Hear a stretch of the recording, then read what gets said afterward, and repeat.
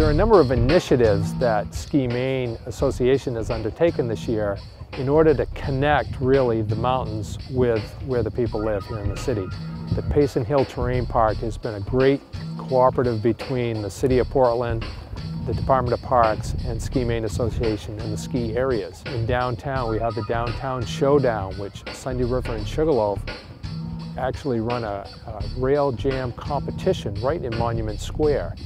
And it's activities like these that we bring the mountains to the people, we bring the mountains to where the media is located, and it gives us tremendous coverage, really raises the awareness of winter sports and the fact that it is really fun to get outside and enjoy the winter.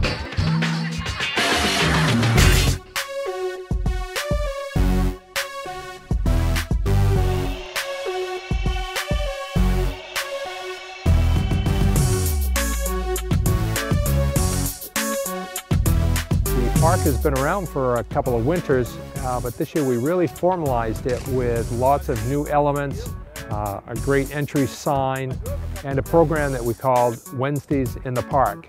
Every Wednesdays the kids in Portland are out of school early, and we thought we'd have kind of a celebration right here during the week. Mount Abrams and the terrain park staff and our ski school staff has made our way down to the city park here in Portland, where we got some rails and jumps set up. It's a really way for us to connect the mountains to Main Street and bring a little bit of our terrain to the backyard here in Portland.